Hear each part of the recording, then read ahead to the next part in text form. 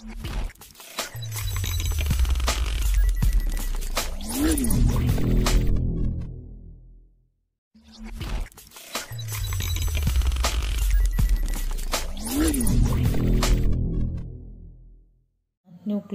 Per second add ചെയ്യുമെന്ന് പറഞ്ഞിട്ടുണ്ടായിരുന്നു. പക്ഷേ ഇവിടെയാണെങ്കിൽ യൂക്കാരിയോട്സിൻ്റെ കേസിലാണെങ്കിൽ 100 nucleotide per second. Hi every one, welcome to Sanoos biotech academia. നമ്മൾ ഇന്ന് നോക്കാൻ പോകുന്ന ടോപ്പിക് റിപ്ലിക്കേഷൻ ഇൻ യൂക്കാരിയോട്സ് ആണ്. ഓക്കെ, അപ്പോൾ നമുക്ക് സ്റ്റാർട്ട് ചെയ്യാം. യൂക്കാരിയോട്സിൻ്റെ കാര്യം പറയുമ്പോൾ ഇവർക്ക് സോ മെനി ഒറൈസി സീക്വൻസസ് ഉണ്ട്. പ്രോകാരിയോട്സിനെ നമ്മൾ നോക്കുമ്പോൾ അവർക്ക് ആകെ കൂടി ഒരു ഒറൈസിയേ ഉള്ളൂ. പക്ഷേ യൂക്കാരിയോട്സിന് ഒരുപാട് ഒറൈസി സൈറ്റുകളുണ്ട്. അപ്പം അതുകൊണ്ട് ഈ ഒറൈസി സൈറ്റിനെ റെക്കഗ്നൈസ് ചെയ്യാനായിട്ട് ഒരാൾ വരും. അയാളെയാണ് നമ്മൾ ORC കോംപ്ലക്സ് എന്ന് പറയുന്നത്. ഓക്കെ, ഒരുപാട് സ്ഥലത്ത് ഒറൈസി ഉള്ളതുകൊണ്ട് അവരെല്ലാം റെക്കഗ്നൈസ് ചെയ്യാനായിട്ട് ഒരു കോംപ്ലക്സ് വരും. ആ ഒരു പ്രോട്ടീൻ്റെ പേരാണ് ORC complex, origin recognition complex. Okay, ഇനി നമ്മൾ യൂക്കാരിയോട്സിൻ്റെ കേസ് പറയുമ്പോൾ ഈസ്റ്റിൻ്റെ കാര്യം പറയണമല്ലോ. ഈസ്റ്റിലാണെങ്കിൽ ഇവരിലുള്ള ഒറൈസി സീക്വൻസസ് എന്ന് പറയുന്നത് മോർ ദാൻ 100 ഒറൈസി സീക്വൻസസ് ഈസ്റ്റിൽ പ്രസൻ്റ് ആണ്. ഈസ്റ്റിൽ പ്രസൻ്റ് ആയിട്ടുള്ള ഒറൈസി സീക്വൻസിൻ്റെ പേരാണ് ARS. അതായത് ARS എന്ന് പറഞ്ഞാൽ ഓട്ടോണോമസ് റെപ്ലിക്കേഷൻ സീക്വൻസ്. ഓക്കെ, ഇനി ഈ ഒരു ORC കോംപ്ലക്സിൻ്റെ കാര്യം നമ്മൾ പറഞ്ഞില്ലേ. ഈ ഒരു ORC കോംപ്ലക്സ് എന്ന് പറഞ്ഞിട്ടുണ്ടെങ്കിൽ ഇവർക്ക് ATPase ആക്ടിവിറ്റി ഉള്ള ആൾക്കാരാണ്. ATPase ആക്ടിവിറ്റി ഉള്ള ആളാണ് ORC കോംപ്ലക്സ് എന്ന് പറയുന്ന ആൾ. നമ്മളുടെ പ്രോകാരിയോട്സിലത്തെ പോളിമറൈസേഷൻ റിയാക്ഷൻ വെച്ച് നോക്കുമ്പോൾ യൂക്കാരിയോട്സിലെ പോളിമറൈസേഷൻ റിയാക്ഷൻ വളരെ സ്ലോ ആണ്. അതിന് കാരണം നമ്മളുടെ യൂക്കാരിയോട്സിലെ ജീനോമിൻ്റെ സൈസ് കൂടുതലാണ്. അതുപോലെ തന്നെ ഇതിൽ റെപ്ലിക്കേഷൻ ഫോർക്ക് മൂവ് ചെയ്യുന്നത് very സ്ലോലിയാണ്. Replication fork move slowly. Okay, അപ്പോൾ നമ്മൾ കഴിഞ്ഞ വീഡിയോസിൽ പറഞ്ഞിട്ടുണ്ടായിരുന്നു പ്രോകാരിയോട്സിലാണെങ്കിൽ 1000 ന്യൂക്ലിയോടൈഡ് പെർ സെക്കൻഡ് ആഡ് ചെയ്യുമെന്ന് പറഞ്ഞിട്ടുണ്ടായിരുന്നു. പക്ഷേ ഇവിടെയാണെങ്കിൽ യൂക്കാരിയോട്സിൻ്റെ കേസിലാണെങ്കിൽ 100 ന്യൂക്ലിയോടൈഡ് പെർ സെക്കൻഡ് ആഡ് ആവുന്നുള്ളൂ. അപ്പോൾ അതാണ് ആ ഒരു വ്യത്യാസം എന്ന് പറയുന്നത്. പ്രോകാരിയോട്സിലാണെങ്കിൽ അപ്പോൾ റെപ്ലിക്കേഷൻ ഫോർക്ക് പെട്ടെന്ന് മൂവ് ചെയ്യേണ്ട അവരുടെ സ്പീഡും കൂടുതലാണ് ന്യൂക്ലിയോടൈഡ് അഡീഷൻ. ഇവിടെയാണെങ്കിൽ 100 nucleotide per second add ആവണുള്ളൂ. Replication fork വളരെ സ്ലോലിയാണ് മൂവ് ചെയ്യുന്നത്. പോളിമറൈസേഷൻ അതുകൊണ്ട് വളരെ സ്ലോ ആണ്. ഇനി റെപ്ലിക്കേഷൻ നടക്കേണ്ടത് നമുക്കറിയാം സെൽ സൈക്കിളിൽ S ഫേസിലാണ്. S എന്ന് പറഞ്ഞിട്ടുണ്ടെങ്കിൽ സിന്തസിസ് ഫേസ് എന്നുള്ളതിനാണ് S ഫേസ് എന്ന് പറയുന്നത്. അപ്പോൾ ആ ഒരു S ഫേസിലാണ് റെപ്ലിക്കേഷൻ നടക്കുന്നത്. പക്ഷേ റെപ്ലിക്കേഷൻ ആവശ്യമായിട്ടുള്ള എല്ലാ ഫാക്ടേഴ്സും G1 ഫേസിൽ തന്നെ റെഡി ആയിരിക്കണം. ഓക്കെ, അപ്പോൾ സിന്തസിസ് സ്റ്റാർട്ട് ചെയ്യാനായിട്ട് മുമ്പ് അതിൽ ഇൻവോൾവ് ആയിട്ടുള്ള എല്ലാ പ്രോട്ടീൻസും എല്ലാ എൻസൈംസും അറേഞ്ച് ചെയ്ത് G1 ഫേസിൽ തന്നെ ഓക്കെ ആയിരുന്നാൽ മാത്രമേ നേരെ G1ൽ നിന്ന് S ഫേസിലോട്ട് കടന്ന് സിന്തസിസ് നടക്കുള്ളൂ. അപ്പോൾ ഈ ഒരു സിന്തസിസിനെ ഹെൽപ്പ് ചെയ്യുന്ന ഒരുപാട് ടൈപ്പ് ഓഫ് എൻസൈംസും പ്രോട്ടീൻസും യൂക്കാരിയോട്സിൽ ഉണ്ട്. അപ്പോൾ നമുക്ക് ഏതൊക്കെയാണ് എന്നുള്ളത് നോക്കാം. അടുത്തത് നമുക്ക് ഈ ഒരു റെപ്ലിക്കേഷനിൽ യൂക്കാരിയോട്സിൻ്റെ റെപ്ലിക്കേഷനിൽ ഇൻവോൾവ് ആയിട്ടുള്ള പ്രോട്ടീൻസ് എൻസൈംസ് ഏതൊക്കെയാണെന്നുള്ളതൊന്ന് ലിസ്റ്റ് ഔട്ട് ചെയ്യാം. ഓക്കെ, ഏറ്റവും ആദ്യം വരുന്ന ആൾക്കാരാണ് CDC6 CDT1. ഇവർ രണ്ടുപേരും കൂടിയാണ് MCM 227 എന്ന് പറയുന്ന ആളെ ORC കോംപ്ലക്സിലോട്ട് ബൈൻഡ് ചെയ്യാനായിട്ട് ഹെൽപ്പ് ചെയ്യുന്നത്. ഓക്കെ, ഒറൈസി എന്ന് പറയുന്ന റീജിയൻ ORC കോംപ്ലക്സ് റെക്കഗ്നൈസ് ചെയ്തിട്ടുണ്ടാവും. ഇനി അവിടെ പോയിട്ട് ആര് ബൈൻഡ് ചെയ്യണം? MCM 227 പോയിട്ട് ബൈൻഡ് ചെയ്യണം. അവരുടെ ബൈൻഡിങ്ങിന് ഹെൽപ്പ് ചെയ്യുന്ന ആൾക്കാരാണ് CDC 6ഉം CDT 1ഉം. അപ്പോൾ ഇവരെ ഒരുമിച്ച് പറയുന്ന പേരാണ് licensing factors. Okay, licensing factors.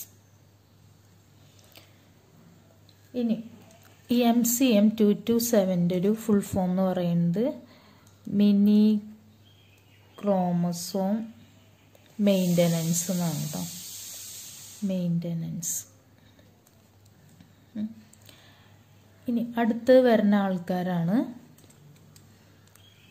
CDK,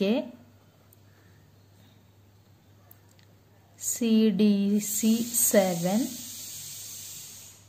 DDK, GINS, CDC45, SLD2 and 3, DPB11, RPA, PCNA, RFC. പിന്നെ നമ്മൾ പ്രോകാരിയോട്സിലും പറഞ്ഞ പോലെ RNase, FEN, ligase, പിന്നെ ആരാ? DNA polymerase. ഓക്കെ, ഈ DNA പോളിമറേസ് തന്നെ ഒരുപാട് ടൈപ്സ് ഉണ്ട്, അത് നമുക്ക് പിന്നെ പറയാം.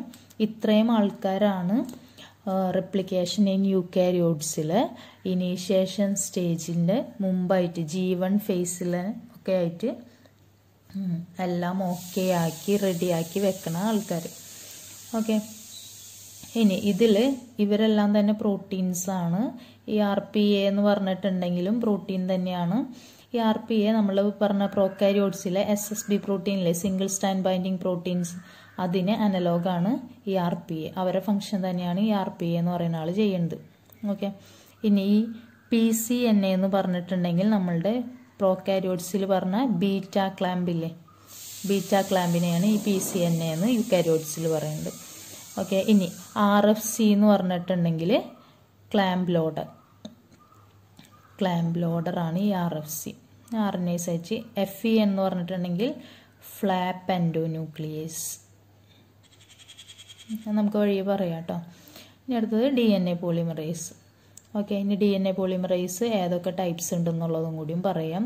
ഈ പേരുകളെല്ലാം കണ്ടിട്ട് പേടിക്കേണ്ട, അത് നമുക്ക് എവിടെയൊക്കെയാണ് വരണതെന്നുള്ളത് ഓരോ സ്റ്റേജിലും പറയാം. ഓക്കെ, ഇനി നമുക്ക് റെപ്ലിക്കേഷൻ ഇൻ യൂക്കാരിയോട്സിലെ പോളിമറൈസ് എന്ന് പറയുന്ന ഒരു എൻസൈമിൻ്റെ സ്ട്രക്ചറും ടൈപ്സും ഒക്കെ എങ്ങനെയാണെന്നുള്ളത് നോക്കാം. ഈ പോളിമറൈസ് ഇൻ യൂക്കാരിയോട്സ് 5 ടൈപ്സ് ആണ്. DNA പോളിമറൈസ് 5 ടൈപ്സ് ആണുള്ളത്. ഓക്കെ, അപ്പോൾ അതിൽ ടൈപ്സ് ഏതൊക്കെയാണെന്നുള്ളത് നമുക്ക് ആദ്യം നോക്കാം. DNA polymerise alpha, DNA polymerise beta, DNA polymerise gamma, DNA polymerise delta, DNA polymerise epsilon. ഈ 5 പേരാണ് യൂക്കാരിയോട്സിലെ DNA പോളിമറൈസ് എന്ന് പറയുന്ന ആൾക്കാർ. ഓക്കെ, ഇനി ഇതിൽ ഓരോരുത്തരുടെയും ഫങ്ഷൻ എന്താണെന്നുള്ളത് നമുക്ക് നോക്കാം. ഈ ആൽഫയുടെയും ബീറ്റയുടെയും കാര്യമാണ് പറയാനായിട്ട്. ഇവർക്ക് 3' 5' എക്സോന്യൂക്ലിയേസ് ആക്ടിവിറ്റി ഇല്ല. ഓക്കെ, പകരം എന്തുണ്ടാവും? പോളിമറൈസ് ആക്ടിവിറ്റി ഉണ്ട്. പിന്നെ ആൽഫയുടെ കാര്യം എടുത്ത് വേറെ ഒന്ന് പറയാനുണ്ട് കേട്ടോ. ഓക്കെ, അപ്പോൾ 3' 5' എക്സോന്യൂക്ലിയേസ് ആക്ടിവിറ്റി ഇല്ല എന്ന് പറഞ്ഞിട്ടുണ്ടെങ്കിൽ അതെന്തായിരുന്നു? 3' 5' എക്സോന്യൂക്ലിയേസ് ആക്ടിവിറ്റി എന്ന് പറഞ്ഞാൽ പ്രൂഫ് റീഡിങ് അല്ലേ.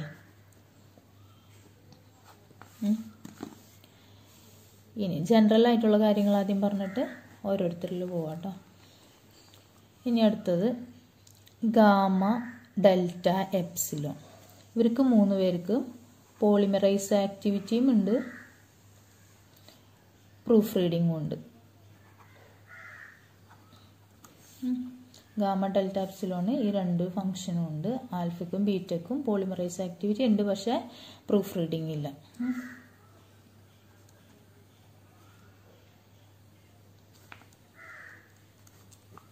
നമുക്ക് ഓരോരുത്തരായിട്ട് പറയാം.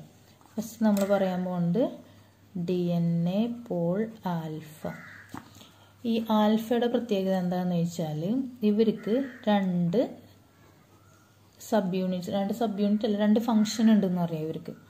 അതായത് പ്രൈമേസ് ഫംഗ്ഷൻ ഉണ്ട് ഇവർക്ക്, പോളിമറൈസ് ഫംഗ്ഷനും ഉണ്ട്. പ്രൈമേസ് ഫംഗ്ഷൻ എന്ന് പറഞ്ഞാൽ എന്താ? പ്രൈമറിനെ ആഡ് ചെയ്യാന്നല്ലേ. പ്രൈമർ എന്ന് പറഞ്ഞാൽ ആരാ? RNA. അപ്പോൾ RNTPസിനെ ആഡ് ചെയ്യാനുള്ള കഴിവുണ്ട്. അതുപോലെ പോളിമറൈസ് എന്ന് പറഞ്ഞാൽ ആരാ? DNA പോളിമറൈസ് എന്നുള്ള ഇതിലാണ് പറയുന്നത് കേട്ടോ, പോളിമറൈസ് ആക്ഷൻ എന്നുള്ള. അപ്പോൾ ഇതിൽ DNTPസിനെ ആഡ് ചെയ്യും. പ്രൈമേസ് എന്ന് പറയുമ്പോൾ RNTPസിനെ ആഡ് ചെയ്യുന്നതുകൊണ്ട് അവർ ആരാ ശരിക്കും? RNA പോളാണ്. RNA പോളിമറൈസ് അല്ലേ പ്രൈമേസ് എന്ന് പറയുന്ന എൻസൈം. ഇവിടുത്തെ പോളിമറൈസ് എന്ന് പറയുന്നത് എന്താ? DNA polymerise. അപ്പോൾ DNA പോൾ ആൽഫ എന്ന് പറയുന്ന ആൾക്ക് RNA പോളിമറൈസിൻ്റെ ആക്ഷനും ഉണ്ട്, DNA പോളിമറൈസിൻ്റെ ആക്ഷനും ഉണ്ട്. അപ്പോൾ ഇവർ ചെയ്യണ എന്താണെന്ന് വെച്ചിട്ടുണ്ടെങ്കിൽ റെപ്ലിക്കേഷൻ സ്റ്റാർട്ട് ചെയ്യുമ്പോൾ പ്രൈമറിനെ ആവശ്യമാണല്ലോ. അപ്പോൾ ഈ പ്രൈമേസ് ആക്ഷൻ വന്നിട്ട് കുറച്ച് പ്രൈമറിനെ ആഡ് ചെയ്ത് കൊടുക്കും. ആഡ് ചെയ്ത് കൊടുത്തു കഴിഞ്ഞു പിന്നെ എന്ത് ചെയ്യും? അത് കുറച്ച് ഒന്ന് എക്സ്റ്റെൻഡ് ചെയ്യാനായിട്ട് പിന്നെ ഈ പോളിമറൈസ് ആക്ഷൻ വരും. പോളിമറൈസ് ആക്ഷൻ വന്നിട്ട് ആൽഫയുടെ തന്നെ പോളിമറൈസ് ആക്ഷൻ വന്നിട്ട് ഒരു ചെറിയ റീജിയനിലോട്ട് DNTPസിനെ ആഡ് ചെയ്ത് എക്സ്റ്റെൻഡ് ചെയ്യും. ഓക്കെ, അത് കഴിഞ്ഞിട്ട് പിന്നെ ചെയ്യേണ്ടത് വേറെ ആൾക്കാരാണ്, അത് പിന്നെ പറയാം കേട്ടോ. ഇനി അടുത്ത ആളാണ് പിന്നെ ഇവർക്ക് പറയാനുള്ള മെയിൻ ആയിട്ടുള്ള കാര്യം എന്ന് പറഞ്ഞാൽ ഇവർക്ക് നോ പ്രൂഫ് റീഡിങ്. ഓക്കെ, ഇനി അടുത്ത് പറയാനുള്ളത് beta. DNA Paul beta. Beta എന്ന് പറഞ്ഞിട്ടുണ്ടെങ്കിൽ ഇവർ റിപ്പയർ എൻസൈമാണ്. Repair enzyme. ഓക്കെ, പിന്നെ അടുത്ത ആളാണ് DNA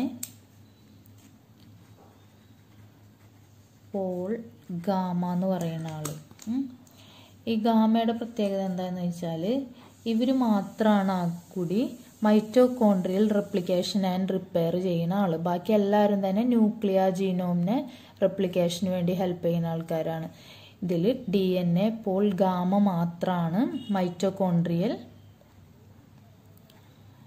റെപ്ലിക്കേഷൻ ആൻഡ് റിപ്പയർ ചെയ്യുന്നത്.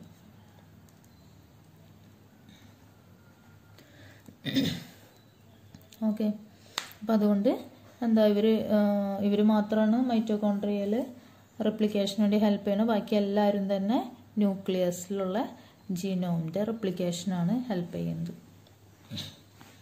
ഓക്കെ, ഇനി അടുത്ത ആളാണ് DNA പോൾ ഡെൽറ്റ. നമ്മൾ നേരത്തെ പറഞ്ഞില്ലേ DNA പോളിമറൈസ് ആൽഫ വന്നിട്ട് അവരെ പ്രൈമേസ് ആക്ഷൻ വെച്ചിട്ട് കുറച്ച് RNTPസിനെ ആഡ് ചെയ്ത് കൊടുക്കും. അതിന് പിന്നെ ആര് വന്നിട്ട് എക്സ്റ്റെൻഡ് ചെയ്യും?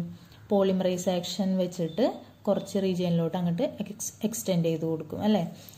ഇനി ഞാൻ പറഞ്ഞു കുറച്ച് റീജിയനിലോട്ട് എക്സ്റ്റെൻഡ് ചെയ്യുള്ളൂ എന്ന് പറഞ്ഞാൽ കുറച്ച് ന്യൂക്ലിയോടൈഡ്സ് മാത്രം. അത് കഴിഞ്ഞിട്ടും റെപ്ലിക്കേഷൻ നടക്കണ്ടേ. അപ്പോൾ ബാക്കിയുള്ള റീജിയൻസ് റെപ്ലിക്കേറ്റ് ചെയ്യുന്ന ആൾക്കാരാണ് DNA പോളിമറൈസ് ഡെൽറ്റയും DNA പോളിമറൈസ് എപ്സിലോണും. അപ്പോൾ നമ്മൾ പറയാറുണ്ട് ലാഗിങ് സ്ട്രാൻഡും ഉണ്ട്,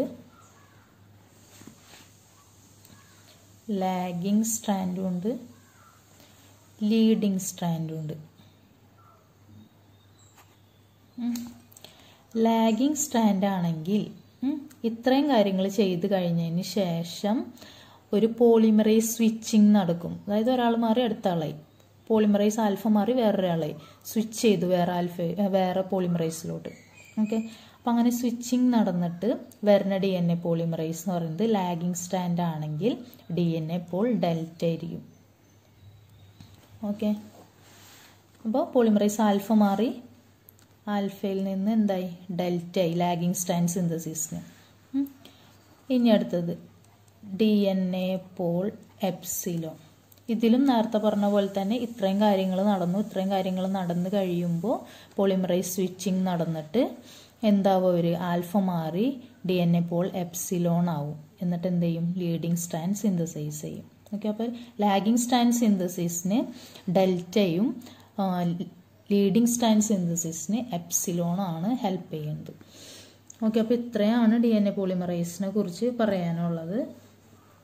ഈ ഒരു വീഡിയോ നമ്മൾ ചെയ്തിരിക്കുന്നത് റെപ്ലിക്കേഷൻ ഇൻ യൂക്കാരിയോട്സിൻ്റെ ഒരു ഇൻട്രൊഡക്ഷൻ പാർട്ട് പോലെയാണ്. ബാക്കിയുള്ള ഇനീഷ്യേഷൻ, ഇലോങ്ങേഷൻ, ടെർമിനേഷനൊക്കെ അടുത്ത വീഡിയോസിൽ ചെയ്യും. അപ്പോൾ ഈ ഒരു വീഡിയോ നിങ്ങൾക്ക് എല്ലാവർക്കും ഇഷ്ടപ്പെട്ടിട്ടുണ്ടെങ്കിൽ ലൈക്ക് ചെയ്യുക, ഇല്ലെങ്കിൽ ഡിസ്ലൈക്ക് ചെയ്യുക. ഞാനിടുന്ന കൂടുതൽ വീഡിയോസ് കിട്ടാനായിട്ട് സബ്സ്ക്രൈബ് ചെയ്യുക, തൊട്ടപ്പുറത്തുള്ള ബെല്ലൈക്കൺ പ്രസ് ചെയ്യുക. Okay, thank